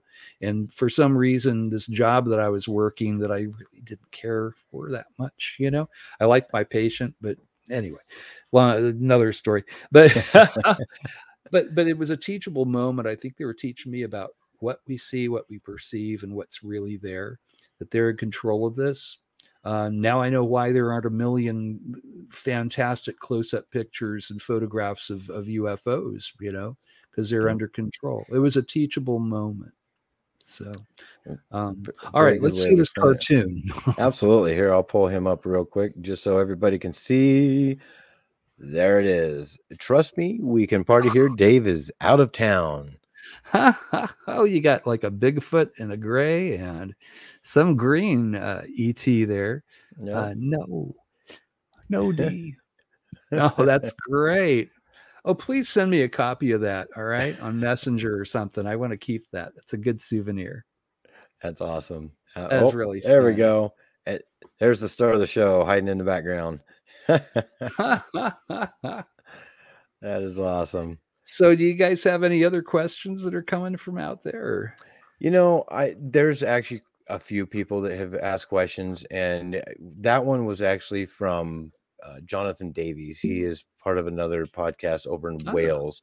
Cool. Really awesome guy. He's pretty well connected when it comes to these subjects, and he does ask pointed questions, which is really nice. If anybody has any questions for Earl Gray Anderson, please feel free, put them all in caps. That way we can get to them real quick. We only have about 8 minutes before we have to go. So unfortunately, we don't have a lot of time. Make them quick. And please, please, please put them all in caps. But Jonathan Davies also asked previously, about half an hour ago, he asked, what did MUFON brief to Congress? What was that? You broke up for a second. He asked what MUFON briefed to Congress. Oh, okay. Well, I haven't heard the details, but I know that they were asking us a lot of questions, that they were very interested in what we had, found. And it felt like very inviting, actually. It wasn't like doors being closed or anything. It seemed like it was kind of straightforward and, wanting to understand the phenomena. So there you go. It's a new day. Absolutely. That wouldn't have happened, back when, but that is the case now. That there even was a congressional hearing is just kind of mind-blowing. I didn't think I'd see it in my lifetime. I really didn't think so either, to be honest with you. It's one of those where, I don't know, it's amazing to me, even though they don't, it makes a lot of people upset. But realistically, when the New York Times threw that out, that was disclosure to me. Yes. Who would you want from the government to disclose to you? If Biden did it, half of the country would say, oh, he's senile. If it had been Trump, half of the country would have said, oh, he's lying. If it was Hillary Clinton, they'd say it was the reptilians. I mean, everybody's got their prejudices and their likes and their dislikes, and there's no way that it wouldn't work. It wouldn't work. Yep. And half of the people would think we were under attack. It was lizard people that wanted to eat their babies, Okay. and then you'd have people running out there, wanting to be space brothers and come to my party and DJ my birthday, please, ET. I mean, I think people would just kind of go crazy, and I think that the way that it's happening is the best way, and this is disclosure right now. Yeah. And it's disclosure when people have a visit or they're taken or they see a UFO. That is disclosure right there. I mean, they're not doing air shows to show off, like the Blue Angels or something. This is for a purpose. Yep. I don't think that I saw, I didn't see the UFO that I wanted to see. I wanted to see a hot rod, right? The Millennium Falcon or something. And this was, it looked like a bunch of very, very massive shipping containers put in the shape of a V. It was not what I was hoping to see, but boy, oh boy, it was sure anomalous. And, it was a teachable moment. And that's what I think they're doing. And they're probably doing that across the board, to be honest with you. And, we're all ready for it. And just like Jonathan Davey said, confirmation is what we need. We don't need disclosure. We already had it. He is very correct in that statement. Yes, I agree. Yeah. I think the visitors themselves don't think we're ready, perhaps. I mean, it seems to me people get the same messages. They from our visitors. It's, nuclear war is bad. It will, destroy your planet. You treat the planet like a trash pile, and your environment, this is your fishbowl. If you soil your fishbowl, nobody's going to come to clean up after you. And I think that we're being told certain things. There's expectations, and we haven't quite met them yet. We're still beating on each other like a horde of warriors. Living like a warrior caste planet. And I think Star Wars is a human thing. I don't think they don't want Star Wars. No. And I think that we would be risky and dangerous. We need to have an epiphany as a race, something that changes us deeply. We've evolved before. You don't use your veriform appendix anymore. You've got a tailbone. You don't have a tail. You've got, and now, it's going back to Clark. His whole thing was, once we learned how to build tools, that was the way we evolved. But there's still something else in us that you can't see. Call it the soul, call it the psyche. Something needs to be changed in there. And I think that's what's going on now. I hope that's what I'm doing. I mean, I try to tell people that if I have a mission, that would be it, is that we need to better ourselves, become less warlike, have a little more patience with your brother and sister. If you're on the freeway and you want to, do road rage, try highway telepathy. That's the thing, is that's a good way to learn telepathy is, kindly in your mind. Don't yell at them and call them an idiot, because they'll pick that up. I've heard this from people that work for the FBI, remote viewing and such. But make sure that your attitude is good and just say, hey, could you please, speed up or slow down or move over or whatever it is that they're doing. You'll be surprised. It works. My wife is trying it. I try it all the time now, and it seems to work. It's better than flipping them off and possibly getting shot, Yeah. But that's the kind of stuff we need to do is new, we need to change the paradigm here. Yep, right absolutely. Now we're on a road that's not leading to any place very good anytime soon. Well, Earl, it's been a great 2 hours with you, my friend. Thank you so much for hanging out with us tonight. And if you wouldn't mind after the show, just hang out just a little longer. Sure. Real quick. Unfortunately, we ran out of time way too quick, everybody. I can't believe how good conversation really just makes time fly. And this is one of the best conversations I've had in quite a while. And I really appreciate you coming out here and joining us for the show, Earl. I really do. And I know that a lot of people in the chats, they were great to, they've been awesome. Everybody's asking questions now, and we only got a minute left. I'm so sorry. I'll come back sometime if you want me to come back, and I'll make sure we have more time to answer those. I'd like to get more into cases anyway, because I've got a bunch of them. I bet you guys would enjoy hearing about. So, well, real quick, let's see, Kira, thank you so much for that super sticker, as well as Lala Bright. You both, we really appreciate your love and support of SOR. For everybody else, Dave will be back, I promise you, and he's going to be back soon. So please continue to watch SOR tomorrow night, and we're going to have a great show ready for everybody. Also, as well, Filthy, thank you so much for that beautiful art. I'm going to have to take a screenshot for that, Earl. I want that yeah, that's cool. I like that. Beautiful work. Oh, he does fantastic work. One thing, if what I've been saying to anybody out there listening, if it sounds like something that's familiar to you, go to mufon.com, MUFON.com. It says report a UFO or report an abduction or an entity. Go and click on those buttons and fill out the form, and somebody like myself, or maybe even myself, will get a hold of you and investigate your case properly. Awesome. Hey, Earl, thank you so much. I really appreciate it. Grant. Captain, my captain, you did a great job. Thank you, sir. And it was thank you, Filthy. Absolutely. You got to thank the artist, man. You too. Thank you, Filthy. You're welcome. Have a good night, everybody. We'll see you soon.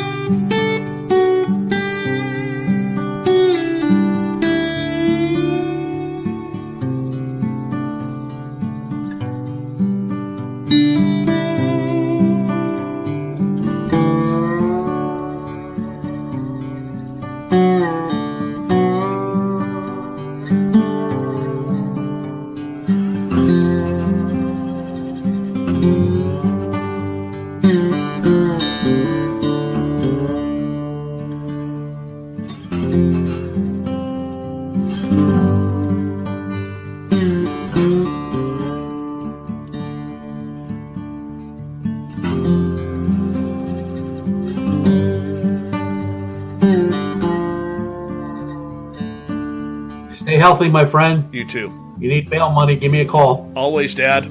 Take care. You too.